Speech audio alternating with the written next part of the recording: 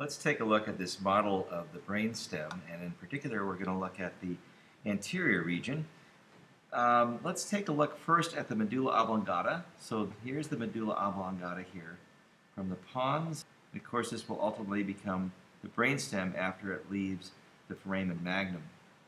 Here are the olives of the medulla oblongata.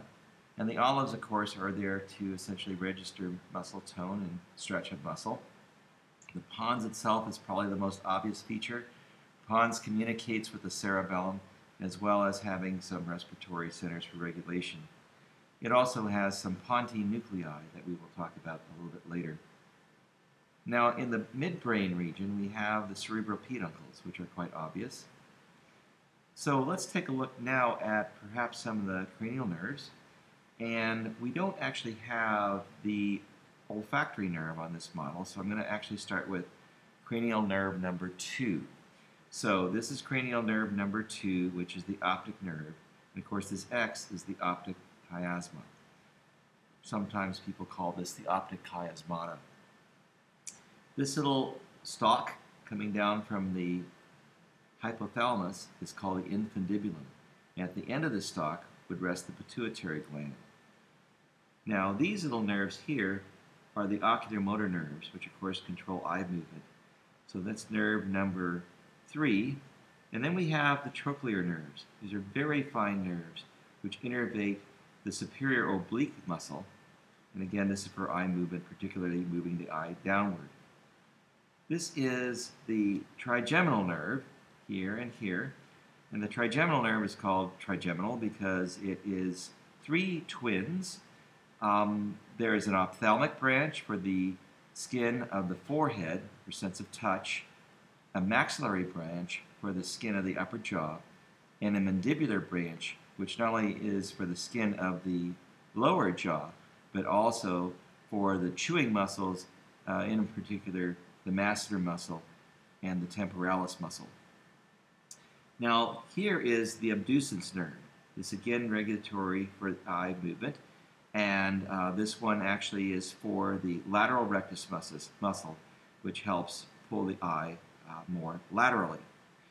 This nerve is going to be the facial nerve, typically a double-barreled nerve, and that's for facial expression, taste, and tears, followed by the vestibulocochlear nerve, which is the nerve for hearing and balance. So as I work our way down to the medulla oblongata, we see the glossopharyngeal nerve. This is for a nerve for bitter taste, for gagging, and for gases. So put the G's together. Glossopharyngeal, gagging, and gases. Glosso meaning tongue, pharyngeal referring to the throat.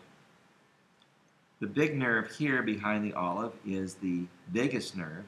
This is the wandering nerve that innervates the major organs of the thoracic and abdominal cavities. And then down here is the accessory nerve. The accessory nerve innervates muscles of the neck and shoulder. A couple examples would be sternocleidomastoid and the trapezius. And finally, we bounce back up here, medial to the olive, with the hypoglossal nerve, and that is the nerve for the tongue. Here is again the medulla oblongata, and something I want to point out to you is the pyramid. Crossing over or decussation occurs in the pyramids. So axons that are traveling up or down from the brain or to the brain. Afferent or afferent travels up. Efferent or efferent travel down. The correct way to pronounce it is afferent or efferent. Let's take a look now. Those cross in the pyramids in a process called decussation. So for example, if we have axons traveling up this way, they would cross over here to this side.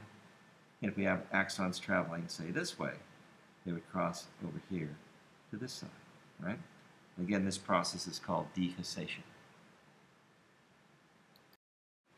This is a great model of the ventricles of the brain. The ventricles of the brain, of course, house cerebrospinal fluid.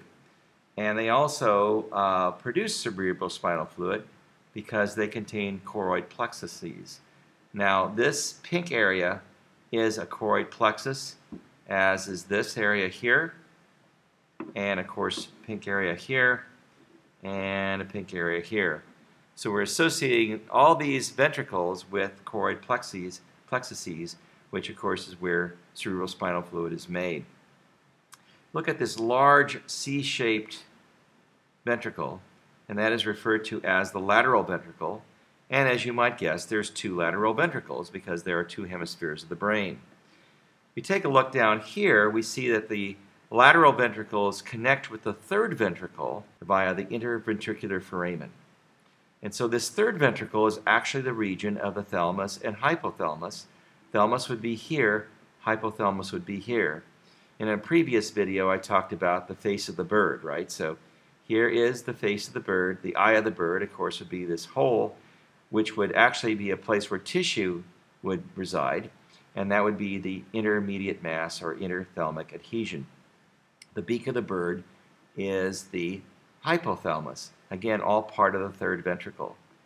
You come down here, and this sort of neck of the bird is the cerebral aqueduct, which connects to this little squatty body of the bird, and that is the fourth ventricle. So there's 4 ventricles that we see on this particular model.